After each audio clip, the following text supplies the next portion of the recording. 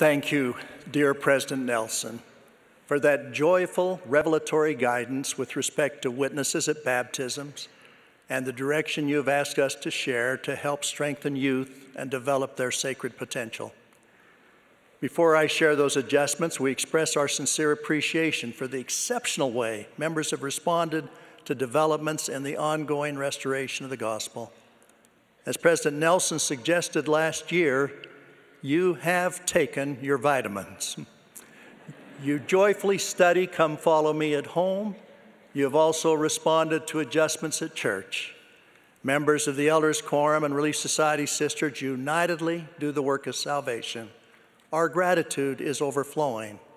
We are particularly grateful that our youth continue to remain strong and faithful.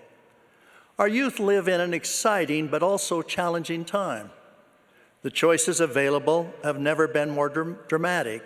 One example, the modern smartphone provides access to incredibly important and uplifting information, including family history and the Holy Scriptures. On the other hand, it contains foolishness, immorality, and evil not readily available in the past. To help our youth navigate this maze of choices, the Church has prepared 3 profound and comprehensive initiatives. First, curriculum has been strengthened and expanded to the home. Second, a children and youth program that includes exciting activities and personal development was presented just last Sunday by President Nelson, President Ballard, and the general officers. A third initiative is organizational changes to make youth a more significant focus of our bishops and other leaders. This focus must be spiritually powerful and help our youth become the youth battalion President Nelson has asked them to become. These efforts, together with those announced during the last few years, are not isolated changes. Each of the adjustments is an integral part of an interlocking pattern to bless the saints and prepare them to meet God. One part of the pattern relates to the rising generation. Our youth are being asked to take more individual responsibility at younger ages, without parents and leaders taking over what youth can do for themselves. Today, we announce organizational changes for youth at ward and stake levels. As President Nelson explained, Sister Bonnie H. Quentin will discuss changes for young women this evening. One purpose for the changes I will now discuss is to strengthen Aaronic priesthood holders, quorums, and quorum presidencies. These changes align our practice with Doctrine and Covenants, section 107, verse 15, which reads, "The bishopric is the presidency of this Aaronic priesthood and holds the keys or authority of the same." One of the scriptural duties of the bishop is to preside over the priests and to sit in council with them, teaching them the duties of their office. In addition, the first counselor in the bishopric will have specific responsibility for teachers and the second counselor for deacons. Accordingly, to align with this revelation in the Doctrine and Covenants, young men presidencies at the ward level will be discontinued. These faithful brethren have done much good, and we express appreciation to them. It is our hope that bishoprics will give great emphasis and focus to the priesthood responsibilities of young men and help them in their quorum duties. Capable adult young men advisors will be called to assist the Aaronic priesthood quorum presidencies and the bishopric in their duties. We are confident that more young men and young women will rise to the challenge and stay on the covenant path with this laser-like focus on our youth. In the Lord's inspired pattern, the bishop has responsibility for everyone in the ward. He blesses the parents of youth as well as the youth. One bishop found that as he counseled with a young man struggling with pornography, he could help the young man in his repentance only as he helped the parents react with love and understanding. The young man's healing was a healing for his family and was possible through the bishop working in behalf of the entire family. The young man has now become a worthy Melchizedek priesthood holder and full-time missionary. As this account suggests, these adjustments will help bishops and their counselors focus on their core responsibilities to the youth and primary children. Place the power and duties of the Aaronic priesthood at the center of every young man's personal life and goals. These adjustments also emphasize the responsibilities of Aaronic priesthood quorum presidencies and their direct reporting line to the bishopric. Motivate adult leaders to assist and mentor Aaronic priesthood quorum presidencies in magnifying the power and authority of their office. As noted, these adjustments do not lessen the bishopric's responsibility for young women. As President Nelson just taught, the bishop's first and foremost responsibility is to care for the young men and young women of his ward. How will our beloved and hardworking bishops fulfill this responsibility? As you remember, in 2018, Melchizedek priesthood quorums were adjusted to work even more closely with relief societies so that elders' quorums and relief societies can, under the direction of the bishop, help shoulder important responsibilities that previously consumed much of his time. These responsibilities include missionary work and temple and family history work in the ward, as well as much of the ministering to ward members.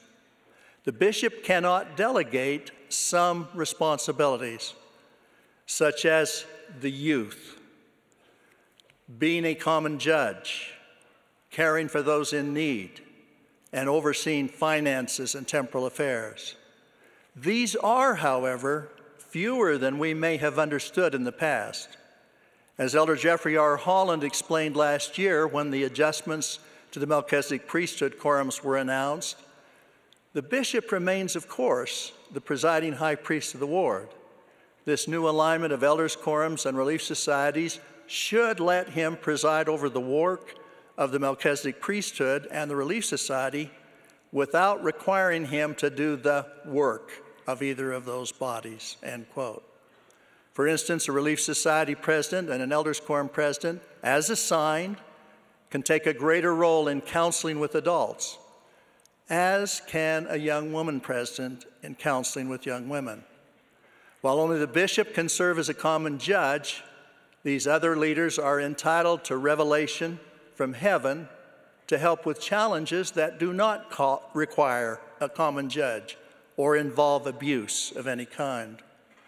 That doesn't mean a young woman cannot or should not talk to the bishop or to her parents. Their focus is the youth. But it does mean that a young women leader may best meet the needs of an individual young woman. The bishopric is as concerned for young women as for young men, but we recognize the strength that comes from having strong, engaged, and focused young women leaders who love and mentor, not taking over the role of class presidencies, but helping youth succeed in those roles.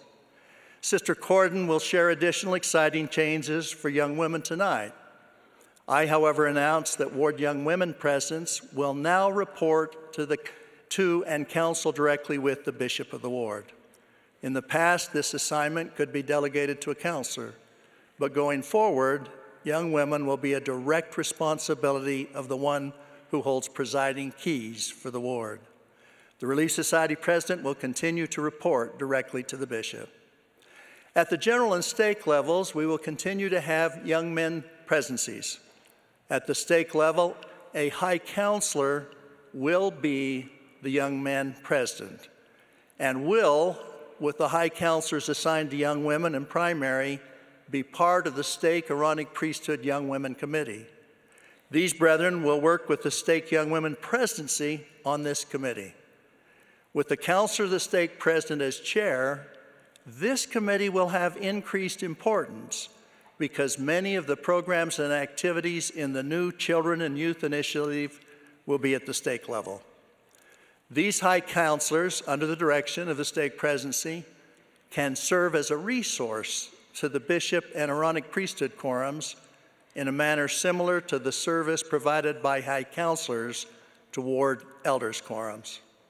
As a related matter, another high counselor will serve as the stake Sunday school president, and as needed, could serve on the Stake Aaronic Priesthood Young Women Committee.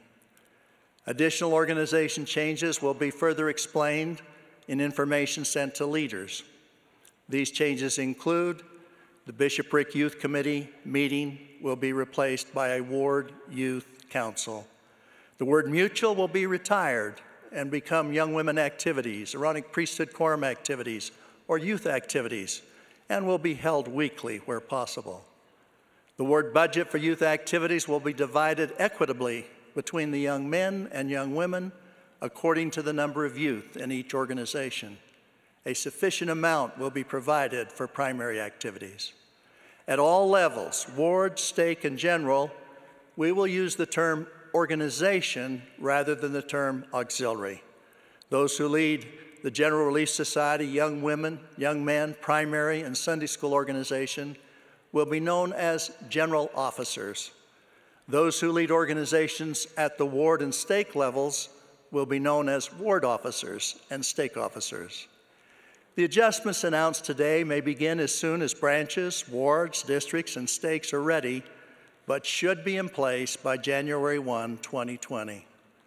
These adjustments, when combined and integrated with previous adjustments, represent a spiritual and organizational effort consistent with doctrine to bless and strengthen every man, woman, youth, and child, helping each to follow the example of our Savior, Jesus Christ, as we progress on the covenant path. Dear brothers and sisters, I promise and testify that these comprehensive adjustments, under the direction of an inspired president and prophet, Russell M. Nelson, will empower and strengthen every member of the church. Our youth will develop greater faith in the Savior, be protected from the temptations of the adversary, and stand prepared to meet life's challenges. In the sacred name of Jesus Christ, amen.